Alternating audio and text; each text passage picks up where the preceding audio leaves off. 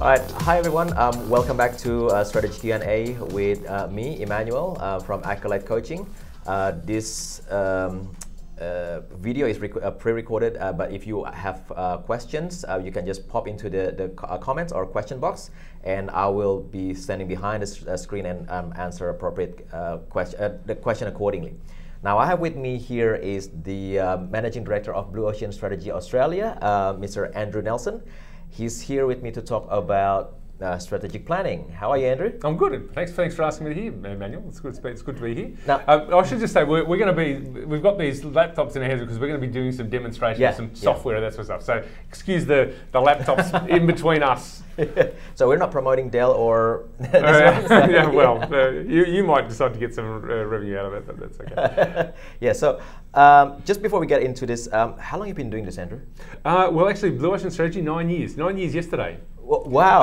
Congratulations! Happy birthday, Blue Ocean Strategy Australia. Yeah. So 9 years, and we've got a license from the professors. So if you've read the book, or a lot of people may have read the book or read some of the articles or that sort of stuff, read the books. There's 2 of them. The professors have licensed organisations around the world to provide B2B consulting, and we've had that license here in Australia for 9 years, effectively. So yeah, that's good. Now let's dig right into it. Okay, Andrew, why do we need strategic planning now? Okay. I think strategic planning right now is really important because of the state of the economy, and not just in Australia but around the world. If anybody's seen it, there was an article written in The Economist magazine back in January and it was all about slowbalization. Slowbalization. Love that. And we can put these cutesy terms on it, but it's serious. It's a phrase that was coined by a Spanish sort of trend watcher a few years ago. But basically, what he's saying, if you look at where we are, and there's a lot of countries that are in similar, slightly different mixes of these. But you look at Australia, we've got interest rates approaching 0, right? So we've got very little monetary stimulus coming into the economy.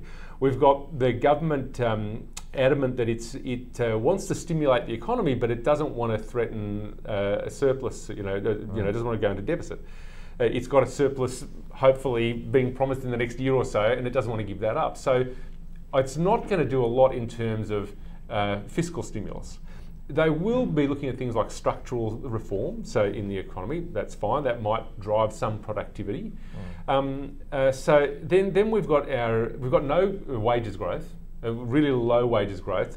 Our unemployment is starting to just tick up just a little bit. So money's not being pumped in through wages growth. We've actually got underemployment. So when people do get extra hours, that's not pushing up wages either, and it's generally going to pay off debt and those sort of things, or just absolute essentials. And we've got our major trading partners, the US, Japan and China.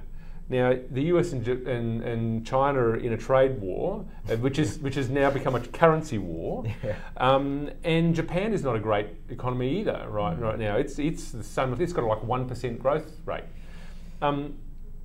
You put all that together. What have I missed out? Inflation, But you put all that together, and basically, there is. You tell me where growth is going to come from, and there's a lot of industries right now that are actually in deflation. They've got negative inflation.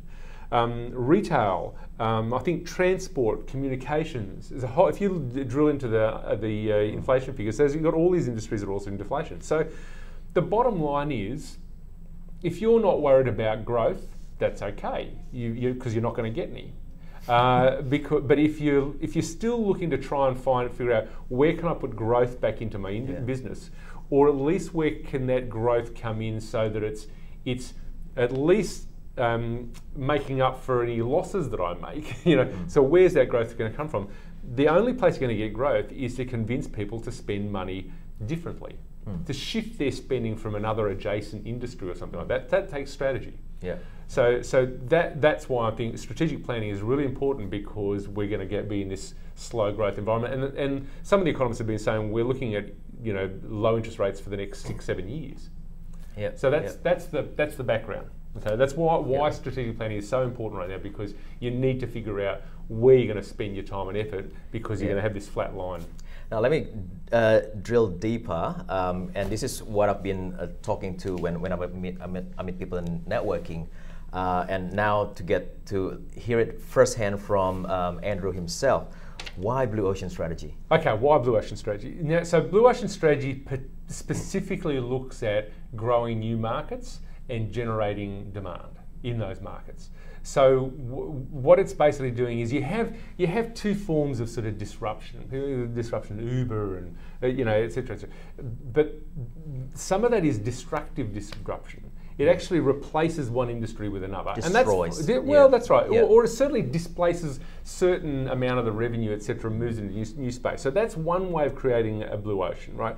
To get people to move their spending from an existing industry into your version of the industry. Another way is to be more creative. And a perfect example of that is things like the boom in personal coaching, personal training and all that sort of stuff. It hasn't replaced anything. Another one we like to joke about is Viagra. Viagra didn't replace anything. It didn't shift money spending from anything else. It created a whole new industry, a whole new market. Personal coaching, training, all that sort of stuff did the same thing. It created a whole new market. Yeah. So that's what you want with Blue Ocean. You want to actually create a whole new market where it's attracting people spending away from other things into this alternative space that you've established and you own.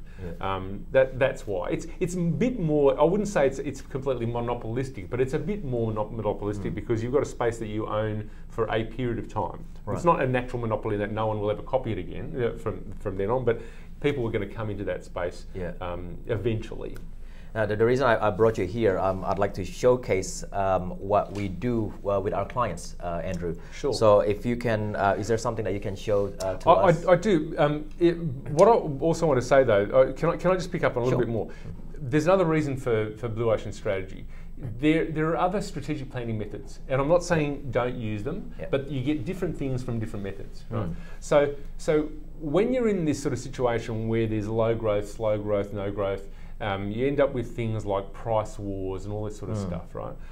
And so what a lot of businesses then do is move towards things like vertical and horizontal integration. They figure, okay, the space I'm in now, it's really tight, so the best thing I can do is maybe take out some of the competitors. I can buy out, merge, acquire some of the competitors. If I can't put them out of business completely and just take their customers, right? So that's one. The other is to go vertical and say, okay, I'll give you an example. Agriculture is a good one, but people understand. If I'm a pig farmer, and suddenly pig farming is not profitable anymore, right? But I might decide, okay, well, the pig farming is not profitable, but having a butcher is profitable. So maybe I can still lose money on having the pig farm, but I'll buy an abattoir and I'll buy, if you're big enough, obviously you buy an abattoir. So you do the vertical integration. So I'll buy the feedlot, I'll buy keep the pig farm. I can lose money on certain aspects because the profit making has shifted to another part in the industry, another space in the industry. So that's that vertical integration. So that's another thing people tend to rush off and do and say, okay, how can I move up and down the supply chain? The other thing that people then start to do is some of the analysis, like pestle analysis. What's the social, economic, environmental, legal, technological trends, etc. That doesn't necessarily give you much idea of. It tells you where the industry's at. It's like 5 forces. Yeah. It doesn't tell you any more than you sort of almost already know. It doesn't give you any new insights as such. It just describes the situation. So the reason that Blue Ocean is relevant is because we use these things called the 6 paths to innovation, which actually helps you identify what you can tweak, what you can do. Where you can move into. That's right. What you can actually change, what the levers that you have to actually move. And so I won't go into all of those, but basically what we end up with from that is 4 things that we can tweak. We can eliminate or reduce things, cut things out, save money, do stuff that customers don't, take away things that customers don't care about anymore, and we can reinvest in the stuff that shifts to the new Blue Ocean market, create stuff or raise the bar on stuff that customers really actually value but maybe haven't been getting. So it becomes this formula of eliminate, reduce, raise and create. So that's the difference with Blue Ocean. It actually gives you this model for figuring out what it is you're going to change, not just describing the situation. Okay. So that's really pretty cool. And the reason I wanted to show these tools is because this is the stuff that we actually work through with organisations. We don't have the solution, you know. We don't have the end, you know, answer. What we do is we facilitate teams, usually quite diverse teams from an organisation, to get them to rethink the industry, do some research, come back, capture it, and decide what needs to change. And just to clarify, this is not an hour or 2 hour engagement here. We go over like sometimes years. Well, yeah. I mean, it typically takes organisations a good 3 or 4 months of elapsed time. You know, not talking about 3 or 4 months of working full time on this. Elapsed time while people think things through, go out and test things in the market, come back and say, look, I really learnt this now. I found some insights into these customers. And we typically do that by asking the questions, who are the non-customers? Who are the people that the industry is not engaging with, that we're not attracting their dollars, their spend? And then the question is why? And go out and test it. And what you'll find is that people have these fixed views about what people will and won't spend their money on. You know, look, it's like the Dyson vacuum cleaner is a beautiful one of those. You know, who would have said, you know, I'm gonna create this vacuum cleaner and it's going to cost $700.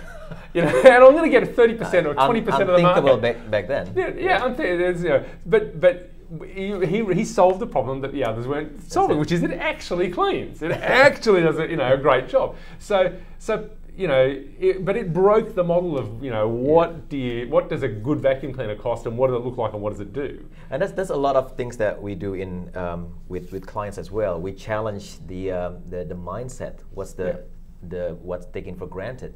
Yeah, that's right. And that takes time because people have got these fixed views and they've got to rethink things and think, well, actually we've tested this with customers and they told us this and actually it does work, and you know. So that's why I'm saying it takes a good 3 or 4 months, because you typically need to go and do a bit of testing and validating and that sort of stuff.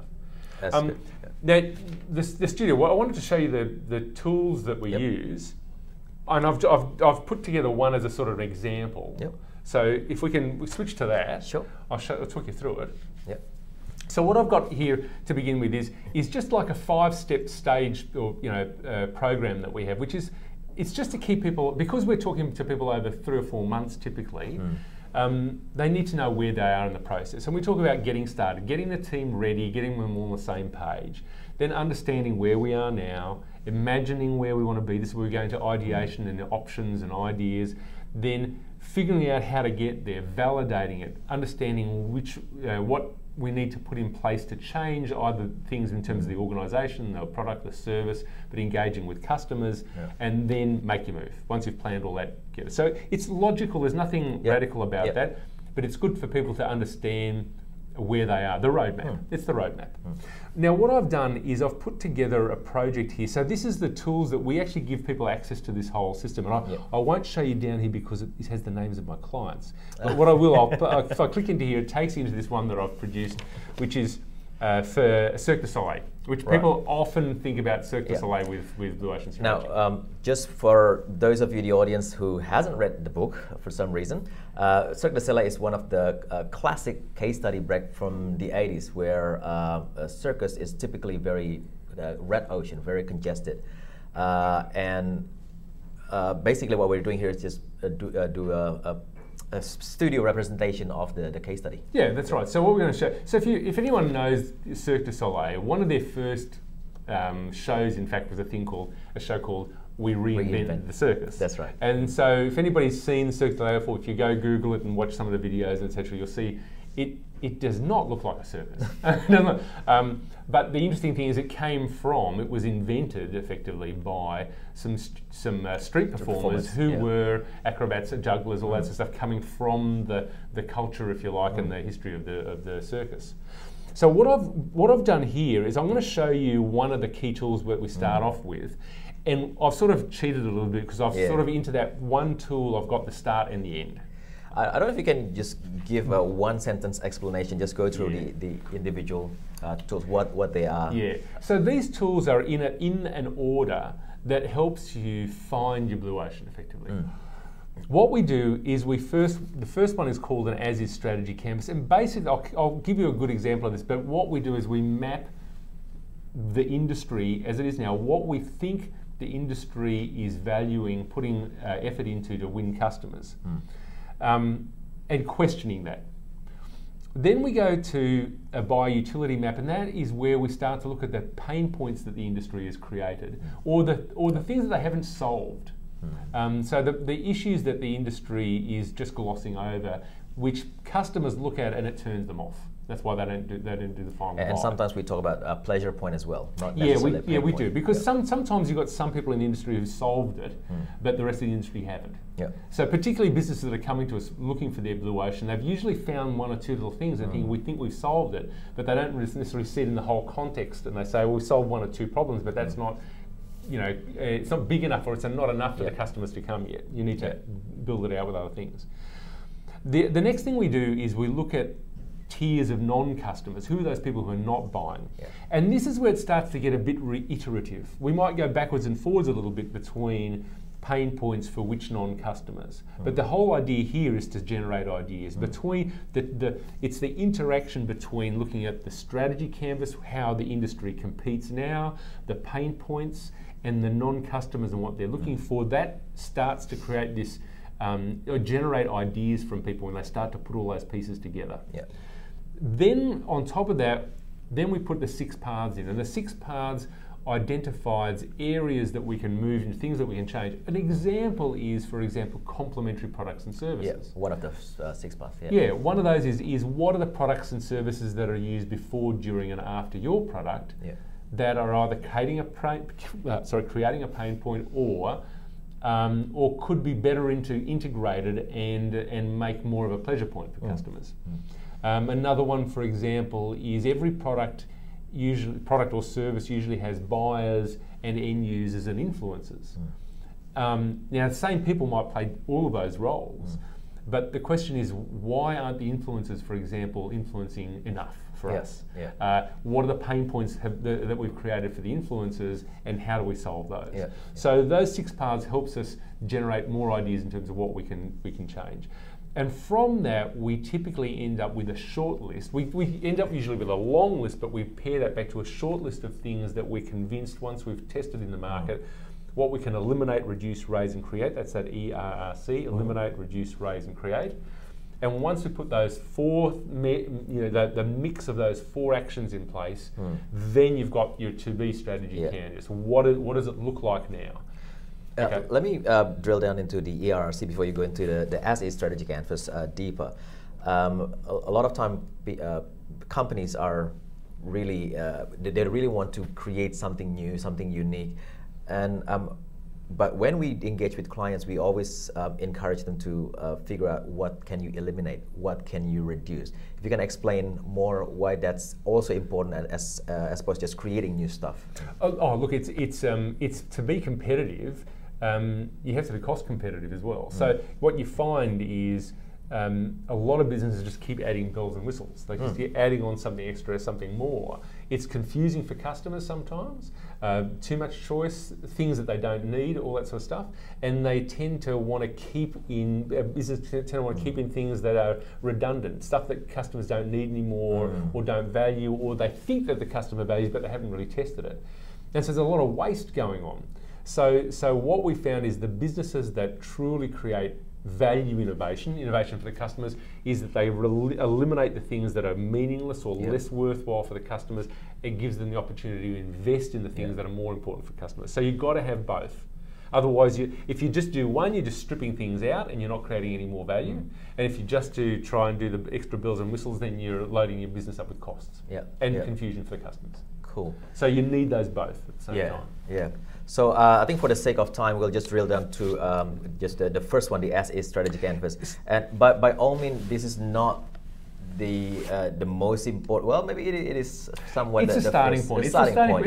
In a way, it's a starting and end point. The rest of the stuff is how you get there. That's right. That's right. Okay. So I'll explain that. So I'm going to open this up. This is a strategy canvas that we put together for. Actually, I've gone to the wrong one. I have to apologise. This is the one.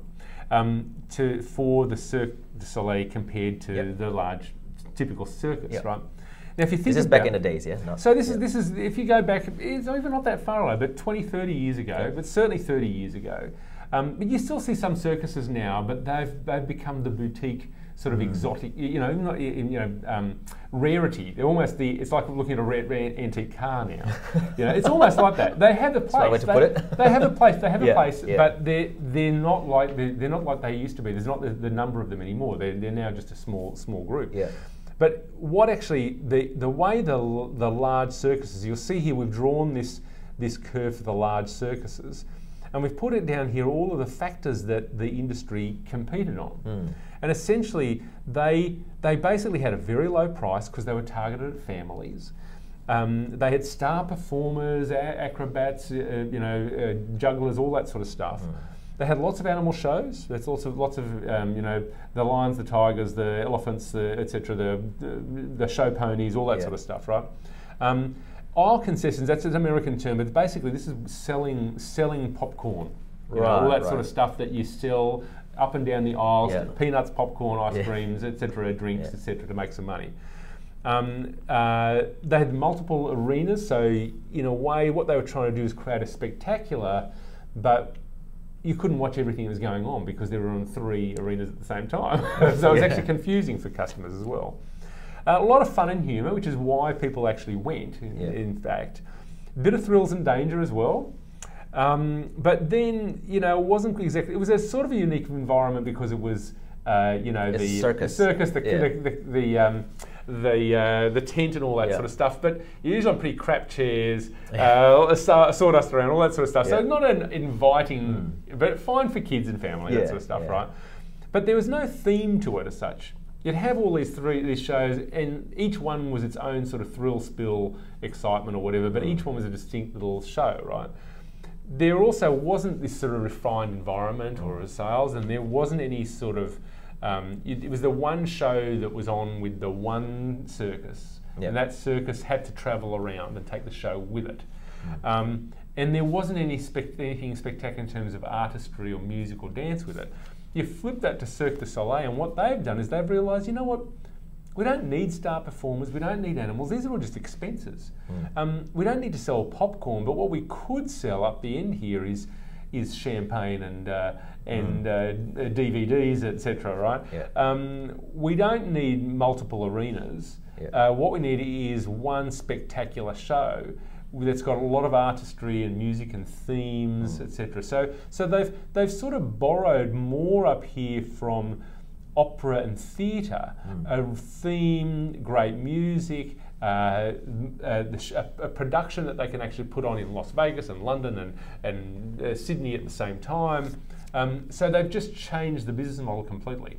So they've rethought the business model, and if I go to another one that I drew here, this is one comparing it to the opera. And again, they've sort of borrowed some stuff from the opera, but they're very different from the opera as well. So I'm just using that example of what we do is we get our clients to think this stuff through and say, what can we borrow from other industries that doesn't exist right now in our industry?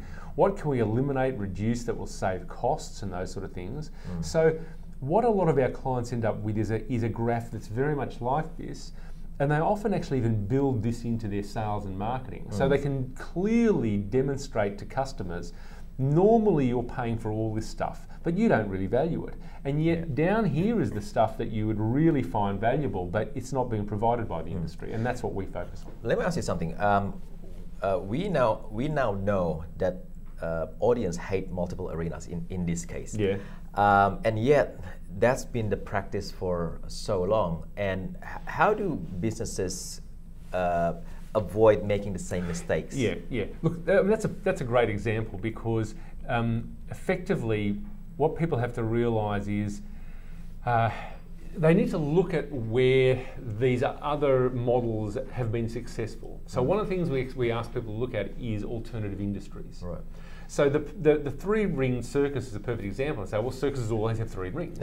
And you say, well, that's fine, but what if we look at some of the other models, like the opera, like the theatre, where there is just one stage, and all the focus is on that single stage, because you're not, in a way, worried that you've put something on that people won't like, or that they need something else to watch. So you need to just get the people in the industry to rethink it, but look for other examples where they can say, that's what we're trying to replicate. We're going to borrow that model from that industry and bring it into our industry and test that.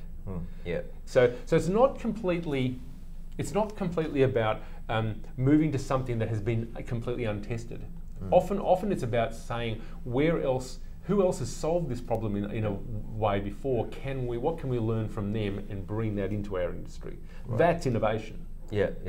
So at one point, these businesses start to need to start looking into the things that they've done and the way they do things, and realize that can be better. I mean, that it can be different. They can be different. Yeah. If you think about the multiple arenas things, I think people should have realized that audiences hates, and at one point they should start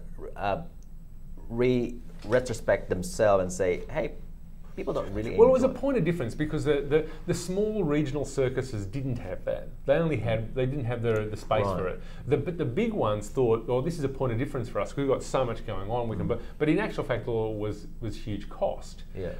There was an element of we wanted to do that because that way the customer would always be close to something that was going on. They might not see the things happening in ring 3 if they're sitting at ring 1, right? So in a way, they were creating these different pain points. I wanted to see what was going up there, but I couldn't see it from my seat. So in a way, they were trying to solve some problems and make it more interesting and more exciting and differentiated, but creating other problems in the process. So in a way, that actually raises something. I'll go to some of these other tools because what we do is that strategy canvas is one of the tools. Another one of the tools we look at is pain points. And even with a new product or a new service, we still have to look back at it and say, okay, even if this solves some pain points, what are the new ones it's creating? Does it create any new? It's like, cars solved a lot of pain points around horses, but they come with their own problems. That's it. Right? Okay, so it's the same sort of thing. You've got to look at what those pain points are that you've created and whether they're causing, whether they're going to cause an obstacle. It's like the Segway. People talk about that Segway, the thing that you sit on a stand, and it solves a lot of problems. But you've got to find someplace to park it, and you look like an idiot. You look like an idiot on it. I'm sorry for people who say Segway drive, but it looks a bit silly. You feel really self-conscious on it, right? And so it created new pain points that meant a lot of people would not take it. Not to mention the learning curve. That's right. Yeah. So look, the pain points is an important thing because it opens people's eyes to what can be changed and what should be changed. It doesn't necessarily mean that we change everything that we identify as a pain point, but we try and prioritise those and say what's the stuff that really makes a difference to customers. We talked about the non-customers, and we look at. In fact, with this, we look at different types of or tiers of non-customers. We talk about soon-to-be non-customers, people who are soon leaving the industry or no longer repurchasing, and why, and what can we do to retain those people. We look at people who are refusing or rejecting, and why are they rejecting. And then we look at people who just haven't even thought of using our products or services. So let me ask further question, because this is something that I only learn when I become a Blue Ocean strategy consultant, and all along what we're trying to do is how to train to get clients to understand their niche market, their target market. But here we're talking about who are your non-customer, who's not buying from you, and why is that present more opportunity than focusing on your current market? Okay, I'll give you an example. If you're working with a niche of customers, that can be really profitable, but it's also highly risky because that niche has all sorts of demographics attached to it in terms of why they are who they are.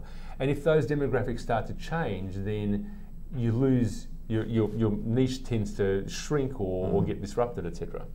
What we look at is commonalities across all these different niches, if you like. We say don't look at niches and try and target a niche. Look for all of the potential buyers that could buy your product and look for the commonalities across them all, because that's how you create a big ocean instead of operating a little puddle.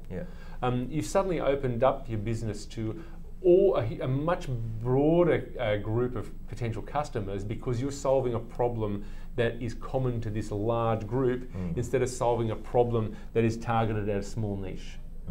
And it's almost completely the opposite of way most marketing people have been taught at university for the last umpteen years, because they've been taught to be granular and get down into the deep, the roots of what segments.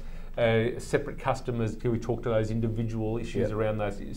We try and say, what's the commonality? Because there's a common problem across a bigger group, you've got a big pool to grab. Yeah, and I think to take example of the Cirque du Soleil, who are their non-customers?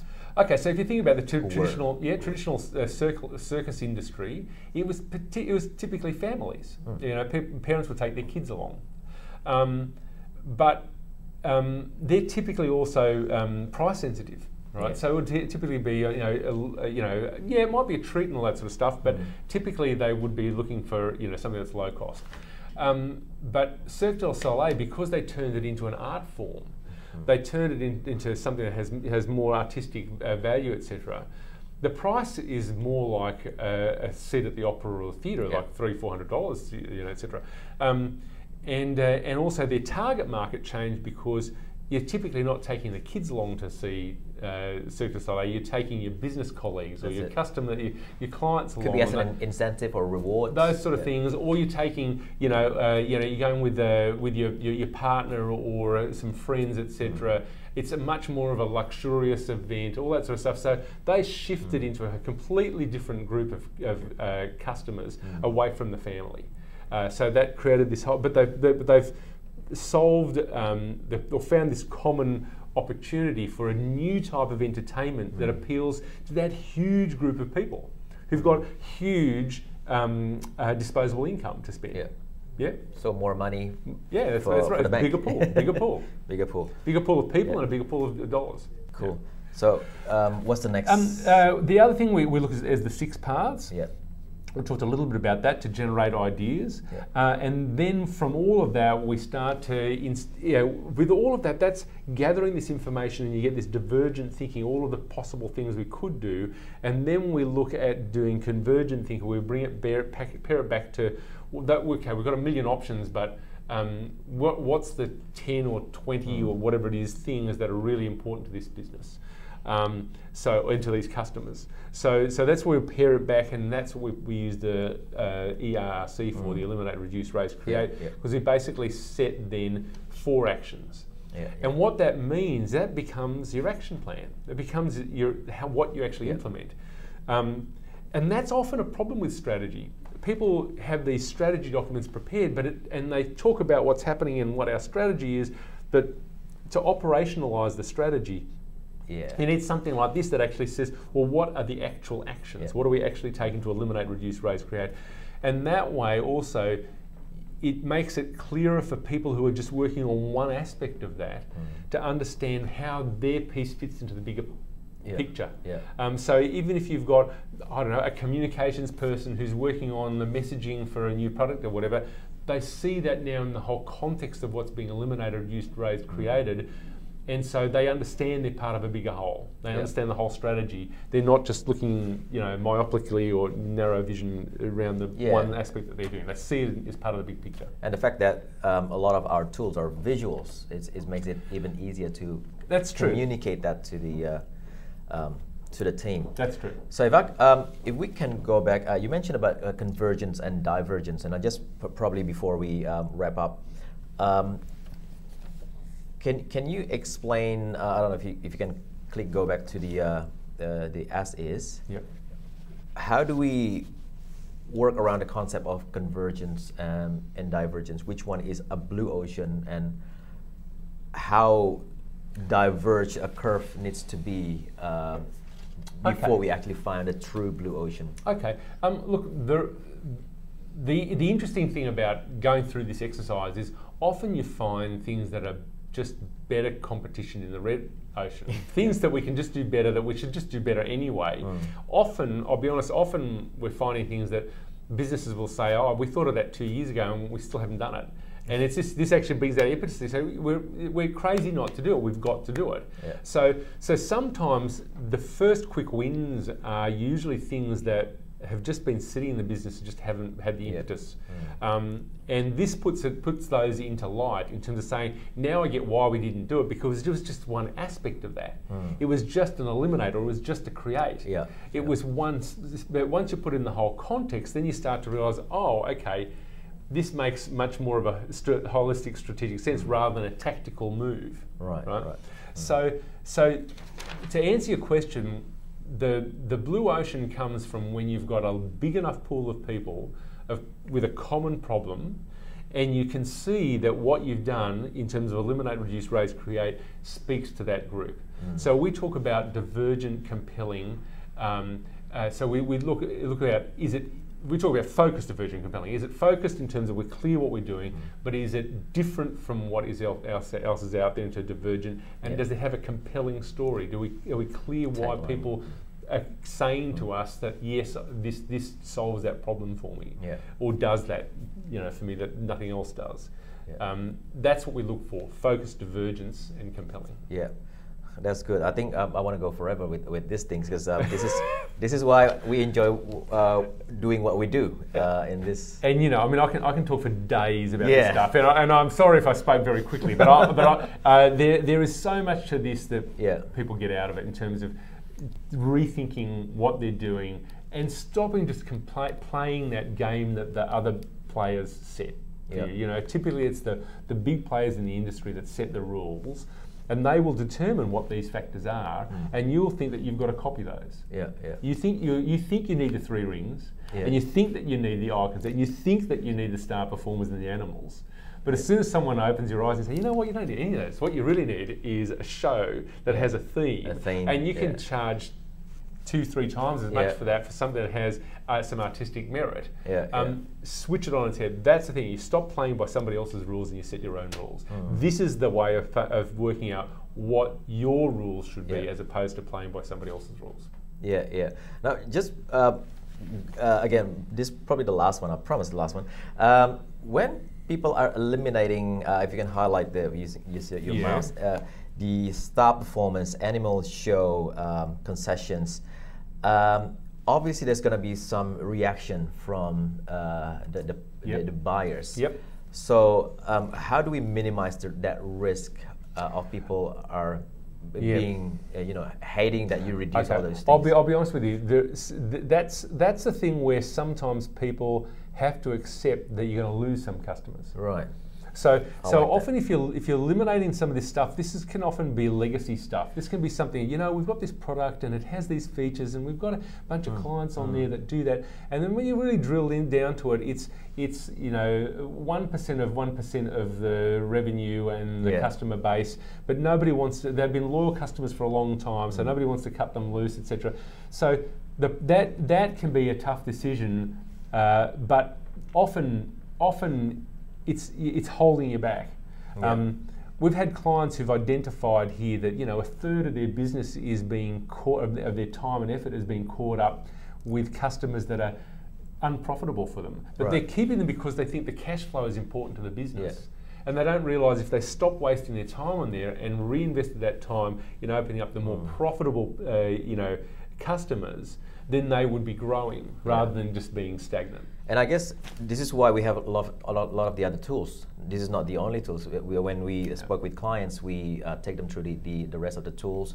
The 6 part is very important, and also the ERRC that, as we mentioned, how we actually again eliminate and reduce is important, but as important is create and raise. But I'll give you a couple of other points. Your point about the eliminate.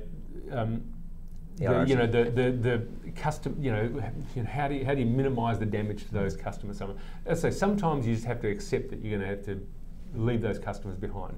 What we've had some clients do is package those customers up into a group and literally hand them over, or even sell them as a group of customers to a competitor or someone else who's happy in that space, operating in that space, or even break it out into a separate business and say, well, a couple of guys, you guys go do that over there and cater for their needs. Yeah, that's right. That's right. So whatever, but there are ways of sort of separating that rather than just cutting those customers off at the knees, right? So there are things like that you can do. But also, it's a matter of educating customers as well, because a number of them will look at that and say, yeah, but we've always done it. They'll do the same thing. We've always done it that way. And then you say, but here's the new way of doing it. And you might have to figure out how you transition them. But some of them will never give it up. Right. But those, to be honest, well, you have to. One of the big parts of the blue ocean is you have to accept that you're going to be moving out of the red ocean. Those are the red ocean customers. The blue ocean customers are the ones that want the focus, you to focus on that create and raise side of things. They don't care about that stuff. And they're going to be more profitable up there. So if you have to leave those behind, that's the decision you're going to make, and that's sometimes the hardest decision. All right, I'm going to ask you to leave it at that, because I want to make room for future webinars. We'll be talking to more details, the other stuff as well. Andrew, thank you very much for coming today. Thanks for letting me talk so much. No, we enjoyed listening. If you have questions, pop into the comment box or the message box, or visit my website, accoladecoaching.com.au, or Blue Ocean Strategy Australia, no space, no hyphens, .com.au. That's it. Just search Blue Ocean Strategy Australia and you'll find us. Yeah, Google it, and we're popular.